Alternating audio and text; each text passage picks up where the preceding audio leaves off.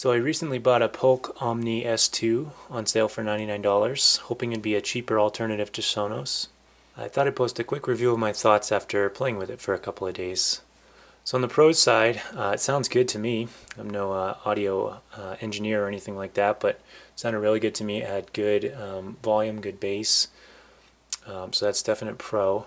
It was also really easy to set up. I got it paired with my Wi-Fi and phone in a matter of minutes and was playing music in a matter of minutes. I think it looks good. It can stand horizontal like this or vertical. It's just a nice simple design. It's got a audio down button or up, plus or minus, and then the Polk button pauses all the playback. It also has an aux in, which is nice. So a 3.5mm aux in, so if you wanted to play from your phone and not over Wi-Fi, you could do that. Another pro is you can pair multiple speakers to play the same audio out of those multiple speakers. So if you want to have a speaker in your kitchen and another speaker in your living room, you could play the same audio out of those, which I think is really nice. It also comes with a changeable cover, so if you wanted to have a white cover, you could just place that over the top.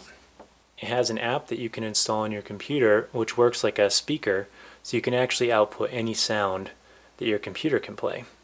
So I was able to play YouTube, Spotify, and any other sound that came from my computer. There is a delay though, so you probably wouldn't want to play any YouTube videos other than maybe music. It also wouldn't work really well for gaming.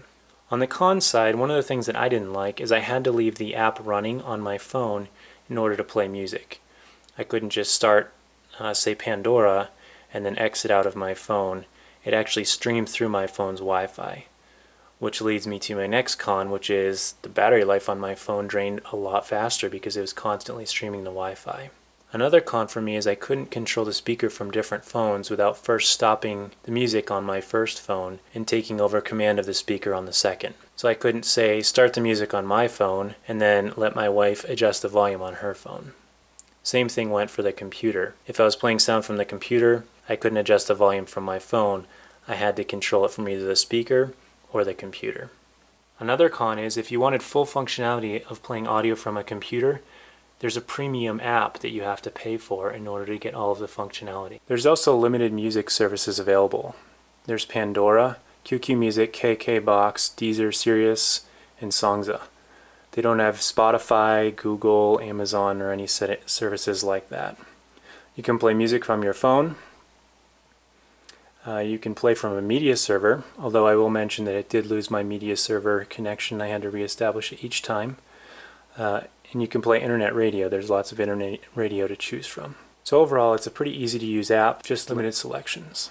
So in conclusion, they're good speakers with limited control. I think of it more as a Bluetooth speaker that you can connect multiple speakers together rather than a competitor to Sonos.